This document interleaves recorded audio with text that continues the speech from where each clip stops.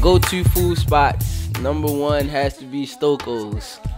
You gotta go to Stoko's and get the Old Bay wings with the fries, a triple mix. The triple mix is fruit punch, lemonade, and sweet tea all in one cup. Shit is amazing. You gotta go to Stuggy's in Fells Point. Stuggy's, they have a crab mac hot dog. You know what I'm saying? Macaroni and cheese and crab meat on a hot dog, and they got duck fat fries. Them bitches be smacking. So if you don't care about your arteries or your blood pressure or anything, go to Stuggy's. What else we got, yo? Sonny's, the Northwood Shopping Center in the trenches, East Baltimore. Go get you a chicken box with some Sunny sauce. Bahama Breeze, I like Bahama Breeze, jerk chicken pasta and the crab lobster quesadilla.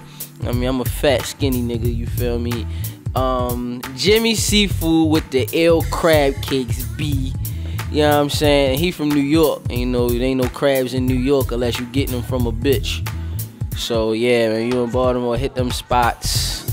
And I feel like we missing something. Like, can you still go and eat your food in peace? Who, me? Yeah, now that you're like, oh my gosh, man, no.